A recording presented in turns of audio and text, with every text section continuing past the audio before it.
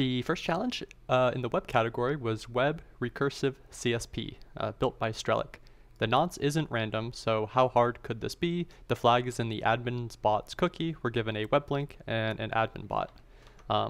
I surprisingly got first blood on this challenge. I think this was also the first challenge solved in the CTF, so that was very exciting. Let's take a look at the website. It says, hello world, please enter your name. I'm Sloppy Joe Pirates. Hello SGPay. We can see if we have maybe some sort of injection. And we do have injection, so right off the bat it looks like we have an XSS. It's being reflected in here. Let's take a look and see what we have. It says recursive CSP, hello. This was our injection, enter your name, a little form, and there's a source thing here. So we can go to that. And we're given the source, although it doesn't look good like that. And here is the PHP source. Cool. So let's copy this over and start reading the code. So the code is here. In the background, I'm going to start the script just because it takes a while to actually generate the solution as we start reading over the code. So this is the file. It says if the source parameter is set, show the source, so this. Otherwise, it's going to grab a parameter called name. If name isn't set, it's going to be equal to world. It's going to check, see if it's set, and we have a length restriction of 128. Then it's going to take that parameter, our injection parameter, calculate the CRC32 on it, and that'll be a nonce that's set into CSP. So if we look at the CSP, it's default source none, script source nonce, unsafe inline, and base source none. So we can't actually use unsafe inline if nonce is set, just part of CSP. I think nonce came out in CSP v2. And as for backwards compatibility, you have to include unsafe inline for older browsers, but the admin bot is going to be running on a newest browser, most likely, some latest version of Chrome, so it's going to use the nonce parameter and not unsafe inline. So if we want to inject a script tag in here, we would need something like this, where this nonce is obviously equal to whatever is here, and then we can do anything we want. So the admin cookie is set, is the flag. So ideally, if we didn't have CSP, our solution would be just to inject something like script window.location is equal to our endpoint, or some, endpoint webhook site plus document.cookie. And so this is what we would echo into name. But since this nonce thing is here, we're going to need to do nonce is equal to abc123. But it's strange, we need this script tag to have the same nonce, the same hash that it already has embedded in it, which is kind of a fun challenge. It's kind of like a chicken and the egg problem.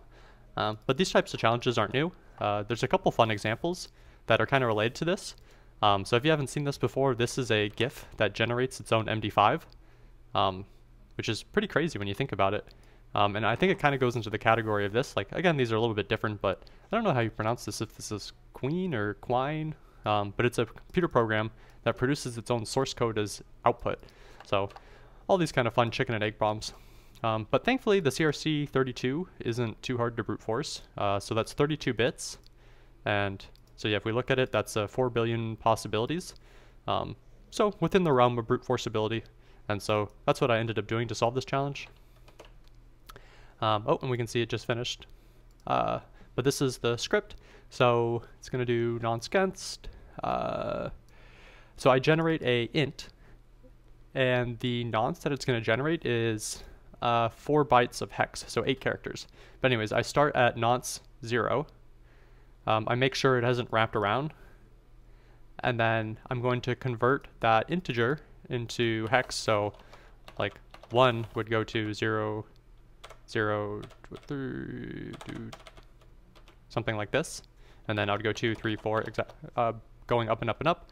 I'm going to put the nonce into here, and so this is our actual payload. So script nonce is equal to that nonce, document.location. I think I hit the 128 character limit, so I just got rid of the HTTP here, and then this is just some webhook site and the document.cookie.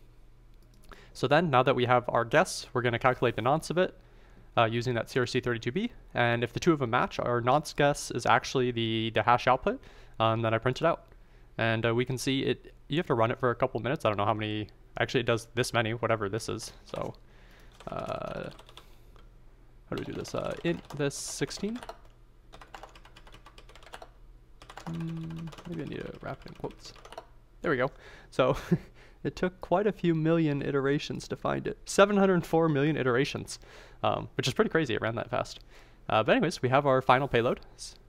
So we can take this and we can put it, actually, let me load my webhook site. Here's one, and we also need some sort of cookie. Do we have a cookie set? No. Let's create a cookie. Hello world. Did it actually set? No. Document.cookie is equal to hello equals world. Alright, we'll see if that worked. Anyways, we'll plug in our exploit. We'll hit submit. Cool, and you can see a page loaded for a second, and then it took us to webhook site, and we can see our cookie is here. And if we look at our endpoint, oh, I'm thinking I'm looking at the wrong webhook. Oh, I switched webhooks halfway through. I think I copied it. Let me save that for later. Our webhook. I would think that I can just replace this like this, but I could be wrong. No, there it is. Cool. And so this is the webhook site, and we can see we get hello world. I don't know if you saw, but while the page was loading, I quickly grabbed the URL. It does a redirect, but you get like half a second before it loads. So when we typed in, so when we took our payload in and we hit submit here, it puts it into the URL here, our payload.